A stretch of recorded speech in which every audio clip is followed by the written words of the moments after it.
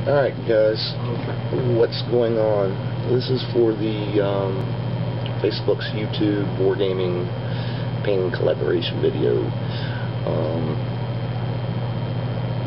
Volunteered to do one of these videos, and really didn't have any painting projects. I had one that I thought I was gonna get from somebody, because I haven't done any painting in a long time, but it kind of fell through. So I got to thinking about, what could I actually do, and I started thinking about some of the emails I've gotten, with things that I'd seen, at the gaming store over the years, and they had painting days and stuff like that. And something I've noticed is a lot of times the fundamentals, the things that we learned when we first started, over the years, you kind of get away from it, and sometimes that's a good thing, and sometimes that's a bad thing. Sometimes being refreshed on the fundamentals is a good place to start. So I thought, maybe that's the place to go, is let's do some refreshers, and for people who are just starting out, maybe you haven't heard all of this. We've got so much information out there that we didn't have, like when I started doing this hobby. You could go to the hobby shop and, ask old timers, but, that was about it. Every now and then you'd find a book. But there's so much stuff now that we didn't have then. And I still like going over some of that stuff. Forge World, they have a book on painting, like Master Class or something. I've been trying to find this book forever. So I want to see what's in it. Being reminded of some of the fundamentals is always a bad thing. And sometimes there's a new take on it.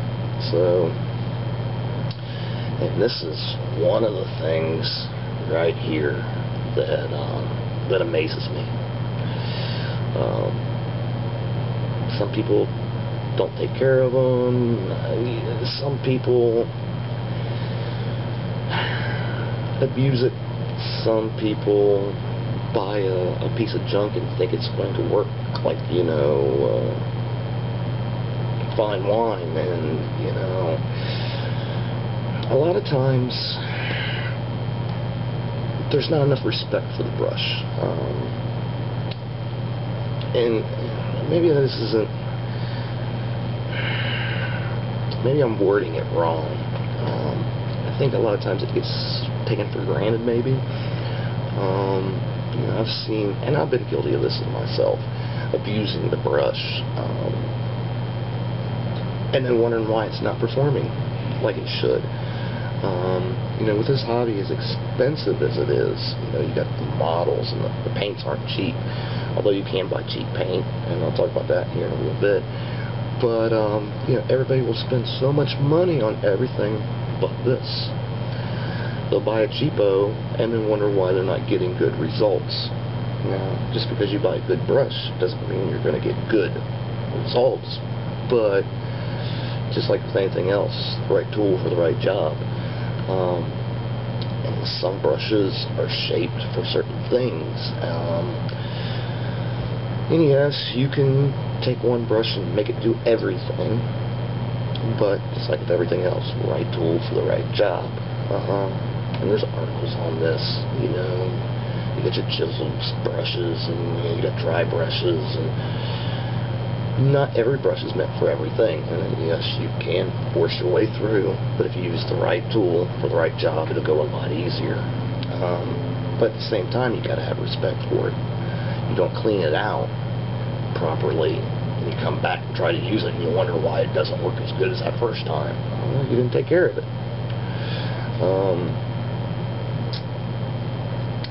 Say the handle. Say this is the bristles. You don't need more than about this much of it for paint. But I'll see people take it all the way up to the metal collar. Well, what ends up happening is paint gets up into this metal collar, underneath the metal collar, and then it dries, and then it pushes, it expands when it dries. and your bristles no longer keep a nice shape to it. You know, you can't expect it to because you've done abused it. Like I said, you know, you don't have to have paint all the way up here. You know, keep it down on the lower third and you get just as good results.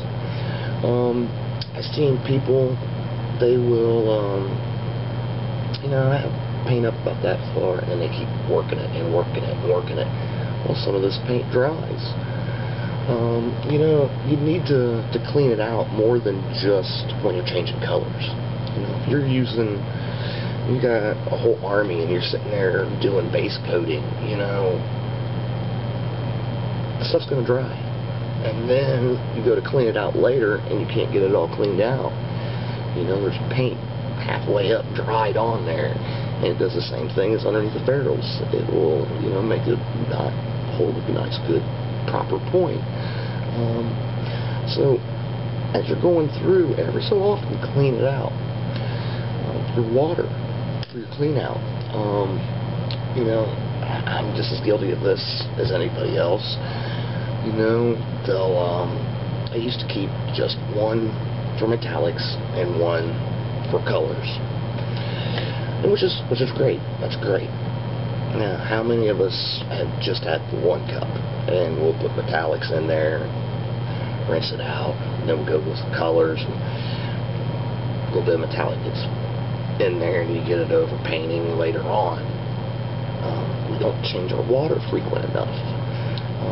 You know, there's been times where I've had 4 or 5 things of water sitting there, and you know, once the water gets dirty, it gets relegated down to the next one. And, you know, every so often I'll dump the water out, pour fresh water in. You know, I used to keep a pitcher or some sort of container of water. That way, when the water got too dirty, rinse it out. You know, you sitting there cleaning out dark colors, and you go to some light colors, and then you try rinsing it out. Well, you're gonna get that dark color up in there.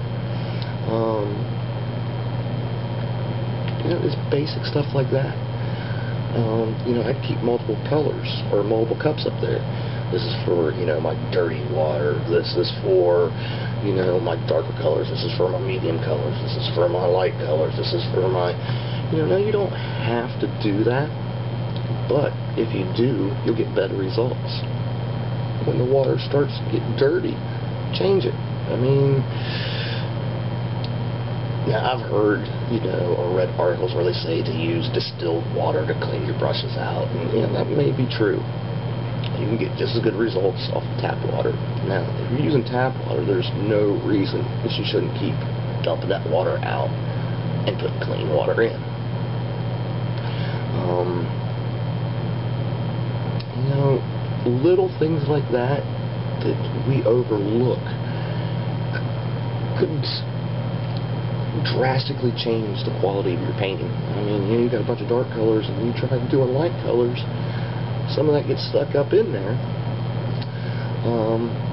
Another thing that I would do is I would keep, you know, a couple different paper towels there, and I kept one for at the end. I would take my brush and I would spin it as I was drawing across, and I wouldn't like hold on to it and spin it, but I would put it on there and I'd put a nice point back onto it.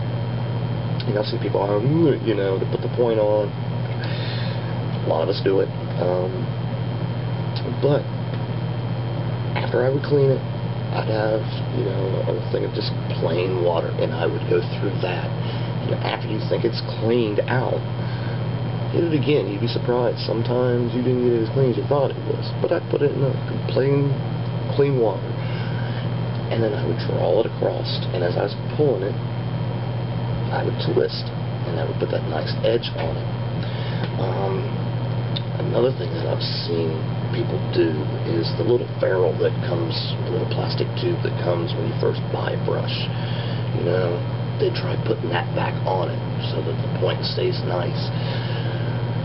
Good idea in theory, but a lot of times, as you're putting it on, you catch 1 or 2 bristles. And you wouldn't see it, and you push it on, and now these bristles are down. Now you're having to cut those pieces off. And now the brush just doesn't work like it used to.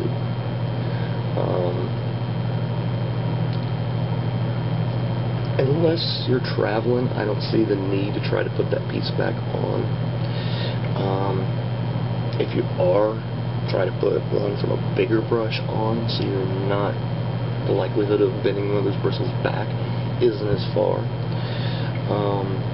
But unless you're traveling, I don't really see the need for it. Store your brushes upright. Don't have a ton of them in there to where, as you're putting them away, you're going to bend it. And it should be fine. How you take care of your brush, it does have a good impact. Now, I mentioned earlier, buying a cheap brush and expecting to get the results of an expensive one. Yes, you may be able to get good results out of a cheap brush. I was always under the impression that, cheap brushes have their place.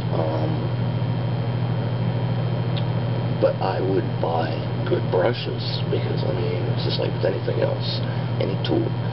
Buy good quality and get good quality out of it. Now, it would get relegated down, though, as the brush wore. Eventually that good brush would become a dry brush. Because, it just worn. It used its life. I used its life up. And then I would turn it into like a dry brush, and eventually that gets all roughed up, so now it gets relegated into like a mixing brush or whatever. My point is, go out and do a little research on your brushes, and you'd be amazed at the different brushes there are. Look it up. Spend a little time. We'll read articles on everything but brushes. And brushes have a good impact. Certain ones, there's different kinds. There's bow hair, or sable, like fake sable, and there's this, there's that, there's this, there's that. Some brushes, the material is good for some things, not good for others. Look it up. I used to go to Hobby Lobby, and a lot of times they'll put some of their really good brushes on sale, and they'll be just as cheap as some of the others. When they're on sale like that, I grab this few up,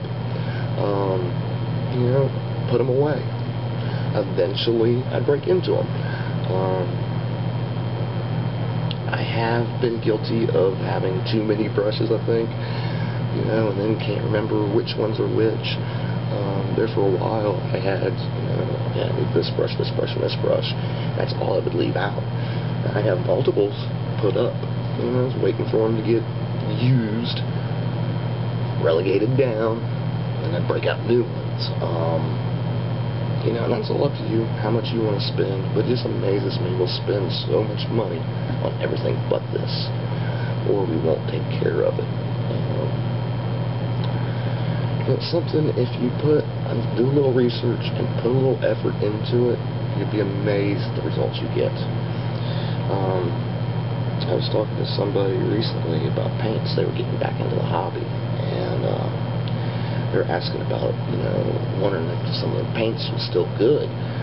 And, we just got to talking about how to revive them, and, they went looking at videos on people how to revive them, and sometimes you can revive your paint, especially as some of the Games Workshop paints, as expensive as they are, you want to take care of them. A few things about, a few little hints that I've learned over the years. I used to store them upside down. That way air didn't have as easy of a time getting into it. That was the thought. I don't know if that really works or not. But I'd store them upside down. Not only do I get to see what color's there, especially when you got a ton of different paints, having the color at the bottom, you can see, okay, there's the yellow I needed. But my thought was it kept air from seeping in. I don't know if that really worked or not. But another thing that a lot of us are guilty of is we'll open up the paint and then we'll sit there and work out of that thing forever. all that time, your paints are drying up because it's exposed to the air. One of the things I used to love doing was I'd get a wet palette out. And you can look up videos on wet palettes.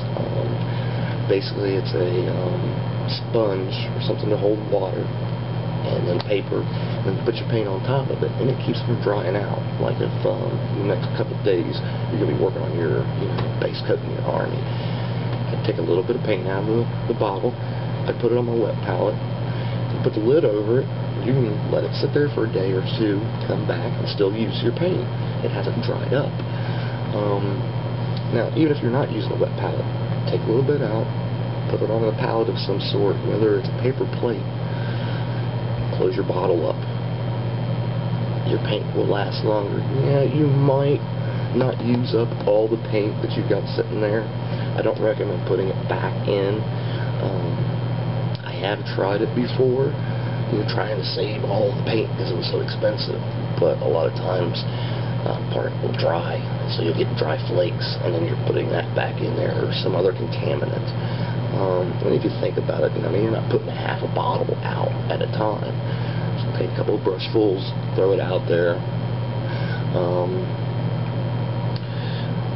Now I wouldn't use your best brush to do that. You can use the end of it, put it out there.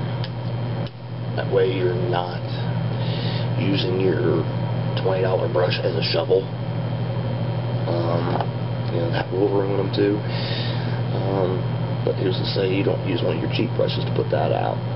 And then use your good brush. The thing is, you've closed your cap. You're not letting air dry it out faster. Now, granted, if you keep up on your paints, you can add a little bit of water. Again, a lot of them say distilled water. I've used witch hazel or rubbing alcohol. A lot of times I like the rubbing alcohol because some of it would evaporate if you got a little bit too much in.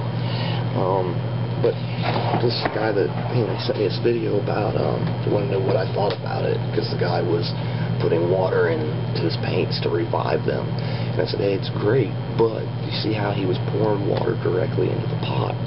Don't do that. Take your finger, put it in your clean water, get a few drops, put it in there. That way you don't end up with too much water in your paints. You went for it a little too much. Oh shit. You can't really suck it back out. I guess you could, but you know what I'm saying? Where when I did it with my finger, I get a couple drops. Oh, that's not enough. Okay, a couple more. Better to have not enough than too much. Now, I got to looking at some of the videos on this. Now, here's another thing. When you're doing research, like these videos, I seen one guy, he was scraping the bottle, he was reviving it, and then he was taking it, pushing, a lot of that dried stuff, putting it down inside. Now you've got lumpy paint. Now if you're painting off of a palette of some sort, whether it be a wet palette or a paper plate or, one of those things with thumb holes, it looks like an egg, that, the fancy painters, whatever you're using. If you do get the lumps in there, you can see it and you can get them out of the way. But all because he was trying to push and get every little thing down there. I know these paints are expensive, but they're not that expensive. I would rather have to go out and buy another bottle than to have lumpy paint. It just causes more problems than it's worth. You get in a rush, you put too much on, now you got one of those lumps, you put it on a model, now you're trying to get it off, if you catch it. If not, you come back and you see that, you all get in a rush, and, even sometimes you might not see that lump, and you got it on, now it's on the side of your model, now you're trying to flake it off, or now you're having to strip it, or whatever. But as the point I was trying to make was, because he sent me this video, so I looked up a few videos, and, most of them were saying the same things, but there was a few things that I've seen was like, oh man, that's bad. So don't take everything as gospel. you know, I would rather read 5 articles on the same thing and then pick and choose, you know, because you're going to find a general basis. Okay, everybody says this, so that must be the truth, but this guy said this, and this guy said that. You know, really think about it. Just because somebody says it on a video doesn't mean that it's good. Like that guy scraping the stuff down, he's putting the lumps back into it. To me, the little bit he was going to save wasn't worth the headache and the hassles that he's going to have. So that's, you've got to consider that. Okay, nobody else said that. Maybe that's not the wisest thing. Ask some people, you know. What's the saying? The only dumb question is one not asked, or something along those lines. Do your research. Ask a couple people, hey, this guy says this, what do you think? You may see what you can learn. And you may hear another idea. You know, it's really funny.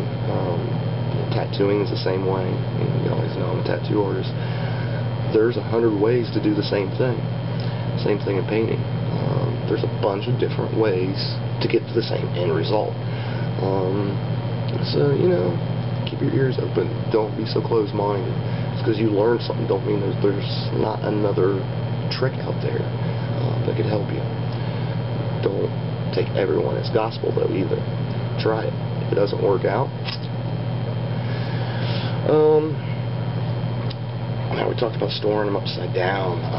Another thing that I would do is I would find shakers to put in it, just like a, you know, when you painting spray paint, you hear that little bottle, or a little ball inside, and you start rattling. A lot of these paints don't come with it, but I would add like a BB, or be careful what you add in, because I've added, you know, it just needs to be metal, so I added some nails to it, and the nail was some sort of cheap metal, and it started rusting. So now my paint has rust color in it, which is not a good thing. Stainless steel will not rust like that. So I'm not saying go buy, you know, this specific thing that's going to cost you $100, but be careful what you put in as a shaker. I used to use copper BBs because they wouldn't rust. Throw 1 or 2 in there. It will help shake it up. You know, those BBs rolling around will get into some of the thicker parts and stir it. You know, 1 BB versus 2 BBs. My thought was having more balls in there, moving around would help. You know, sometimes they'd hit. You know, I've heard people say, well, the more you put in there, you know, paint's going to go around it, and, you know, then you're wasting paint. Come on, guys. You know, good to conserve, but let's not go overboard with it. These Rackham paints were famous for drying out. I didn't use them a lot, and oh my God, they would dry out something fierce. But the little skinny ones like this, they were so thin, I didn't like them. They're good for layers. But man, you had to do so many layers, and sometimes I'm not going for Golden Demon quality. I just want to get the shit done. So, you know, just like anything else, right tool for the right job. You'll find some paints you'll like. Maybe this guy loves them, and you think they're shit. You know, keep your mind open, but if you tried it, you didn't like it, oh well. I know people that would buy these cheapo paints, and would do stuff, you know, I'm buying the expensive shit, he's doing the cheap shit, and it looks just as good. You know, now, maybe if we'd have put them side by side, you know, you'd have seen a bigger difference. But videos or pictures, I didn't see any difference. You know, maybe there is, you know, if you're Golden Demon standards, maybe you don't want to use anything but Games Workshop paint. Now, I know this is good paint. But some of these cheapo brands can do just as good.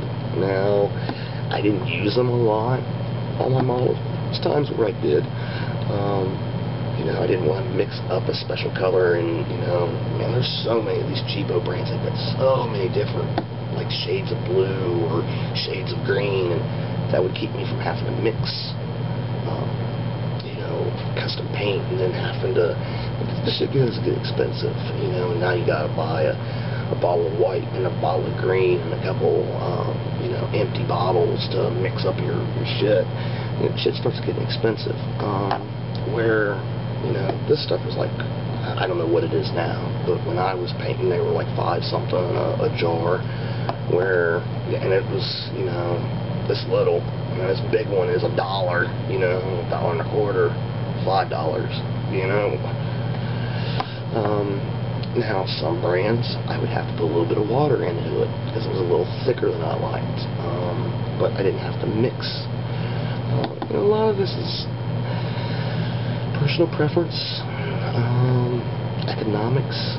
You know, you don't have a ton of money to buy all the colors in this. You know, I can get 4 bottles of this cheap shit or 1 bottle of good paint, you know, when you're first starting out. I'll buy the cheap shit. You know, you can always strip the model if it didn't come out looking good. It's my philosophy. Sometimes I found certain colors I didn't like by certain brands. You know, I like this brand better. That's something that you're just going to have to experiment with. But, you know, it's easier to experiment with it when they're $1 a piece versus $5 a piece. Will you get as good results out of this as this? Well, it's up to you. You're just playing with them, and you're not entering them in contests. I'm not saying go buy cheap shit, but, you know, keep an open mind to it too. Now I did use a lot of these for terrain more than I did for models, but there was times I painted models with it. Especially, you know, custom colors.